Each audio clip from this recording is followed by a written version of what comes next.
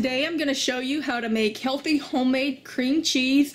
Very inexpensive. You can make large amounts and it's really good, and it's actually good for you, and who doesn't love cream cheese? So isn't that great to hear? This is so good, and it actually makes a cream cheese that's good for you. Unlike a lot of what you buy at the store, there's no chemical process in this. You're going to use basically just milk, cultures, or you can start off with a store-bought yogurt. Either way, but it's a very simple process, and you can make a whole lot of cream cheese out of just a very little bit of milk. It doesn't cost that much if you do it from scratch, and it turns out so good. It is so much more flavorful than what you buy in the store. A lot of times the cheesecakes that you buy at the high-end restaurants and cheesecake shops, they have to add sour creams and all to their cheesecake to give it a richer flavor. You don't have to do this, because with this natural homemade cream cheese, it's going to be so flavorful and rich. You're going to love it. It's going to make the best desserts, the best cheese balls, the best snacks, and it's really good for you. It's full of probiotics. You can't beat that. So I'm going to show you how it's done. It's going to be super easy. You can do this with either store-bought products or homemade, and I'll show you how to do it. Either way, it works fine. Very simple, very quick process. Takes very minimal effort at all, and it's really great. And look at all it makes. Look at all this cream cheese. Isn't that amazing? Who would not want to make all of this yummy homemade cream cheese to make rich cheesecakes and dips and desserts and snacks and yummy? Right, since I'm doing this with homemade yogurt, this is how much yogurt I typically make from 1 gallon of milk. So I want to see how much cream cheese I can get from 1 gallon of milk. So I'm going to use the whole gallon. You don't have to. If you're starting with a small store-bought container, for example, you can do it in a small one. You don't have to do a batch this big, but it will be the same process regardless. For the first step, you want a colander and something to catch, because we want to get some of this weight off, and you're going to need some cheesecloth. Because I'm using such a large amount of yogurt, I am going to use 2 cheesecloths, just folded in half. Of course, it would just take 1 if you were doing a smaller amount. Alright, so I just want to simply dump your yogurt in the cheesecloth. My yogurt's very thick because I make a homemade yogurt. Again, if you want to know how to make this awesome, thick, homemade yogurt, I'm going to have to get a spoon to pull it out with. See my video on how to make homemade yogurt. And a little tip on the homemade yogurt, if you make it like 2 weeks in advance or a week in advance, the longer you leave it in the refrigerator, the thicker it gets. And of course, the more flavorful of a cream cheese it's going to make when you turn it into cream cheese. Alright, once I have all of my yogurt, my 1 gallon of milk's worth of yogurt in there, I want to pick up all of my edges, because it's getting to be too much for my colander anyway. I'm just going to show you how it's already, the whey is already starting to come out of there. You could leave it, tie it off and leave it like this in the fridge, but you would have to drain the whey out of there every once in a while to make sure it doesn't get to where it's sitting in it.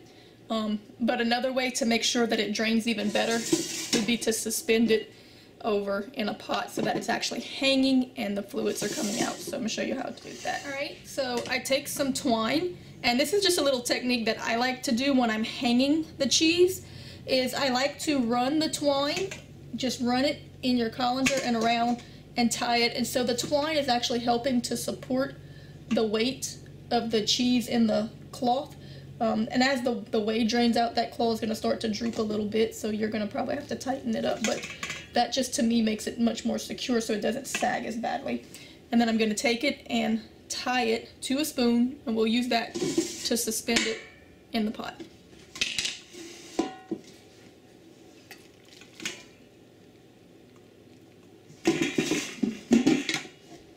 Alright, and so we're going to let this be suspended in the fridge for about 24 hours, and we'll come back on it. You're going to need to remember to check this every once in a while, and make sure that it's not sitting in the whey, because it's going to produce a good bit of whey for the first 24 hours until it's drained and kind of dried out some.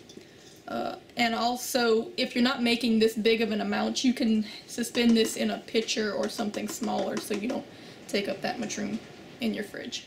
All right, after about 24 hours of dripping into that container, pot, pitcher, whatever you use, we're going to go ahead and open it up, scrape it all out. You'll see that it's already pretty dry and cream cheese-esque.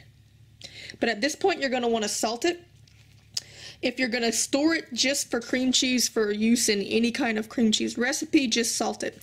But you could also, if you wanted to flavor it for, say, a cheese ball or a spread with like onion powder or garlic powder or even chives or anything like that, you could do that at this point. But for right now, I'm just going to salt it.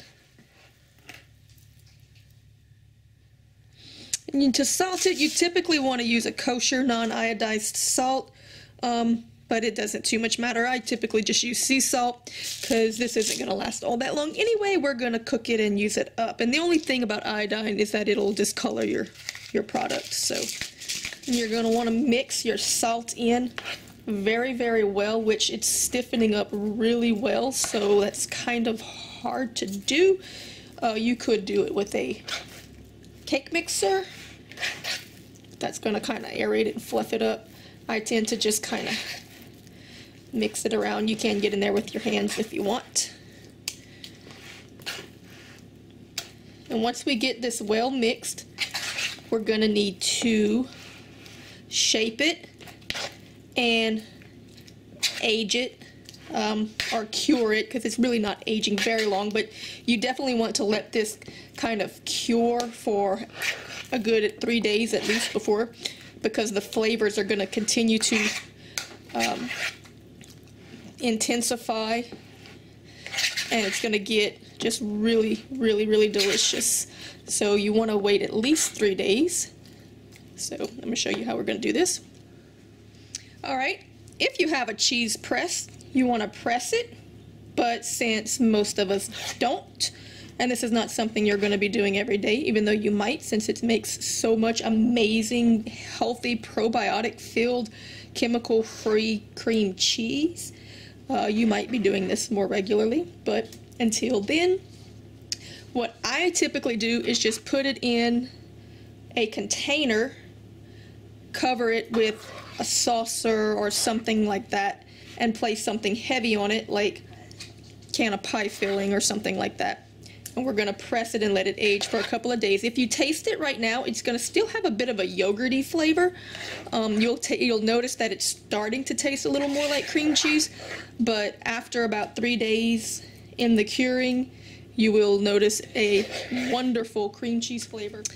All right, now we don't need a heavy press like you would for solid cheeses, because cream cheese it's a soft cheese, so we're not terribly concerned about getting it too firm. But what I do is this: you want to cover it completely, and also set your cheesecloth in whatever container, because that's going to help you to get it out easily without it sticking to your container. And it's also going to allow it to secrete more of the whey. So after a day or so, you might want to go take this and tip it and tilt it like this to see if any more whey comes loose. So what I'm going to do now, I will put my saucer pressing on it, and then I will put something heavy, some weight, and just set it in the refrigerator, you know, for a couple of days, and it will continue to press. And then we'll come back and look at it again after about 3 days. All right, my cheese has aged for about a week in the refrigerator. You can use the term age loosely. It's really more of a curing process. And you see I moved it to a little bit bigger bowl so that my saucer would fit more firmly in there. It had a little bit of weight on it, and that helps to press out any extra whey that's still in there. So that would have needed to be drained off somewhere midweek. So now I just remove it all. And this makes an actually quite a large amount of cream cheese. This was, remember, from 1 gallon of milk. And in the end, I ended up with 69 ounces, I believe, which came out to the equivalent of a little over 8.5 of the little 8-ounce cubes that you buy in the store that I made from 1 gallon of cheap store brand milk. Cost $3 here. I know from the yogurt video, several people told me that up north you can get milk for like $1.80 a gallon. So this would be a lot of cream cheese for a very small amount of money. So I'm gonna go ahead and take this out.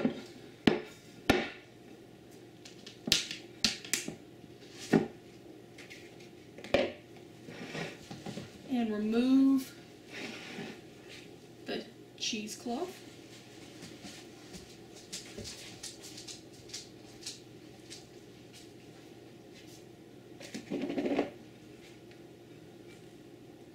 Lots of cream cheese. I love cream cheese. Okay. Alright, as you can see, we have a large amounts of cream cheese. I'm going to try to give you a good close-up so you can see when I cut this. The texture is perfect. This is real cream cheese. And the flavor is so much better than what you get in the store. It has a richer flavor.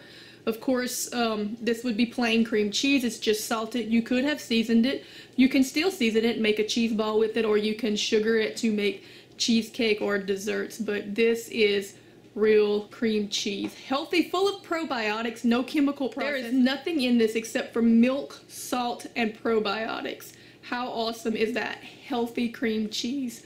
Love it. Lemon blueberry cream cheese bars. Messy, yummy goodness. As you can see, we ended up with quite a lot of cream cheese.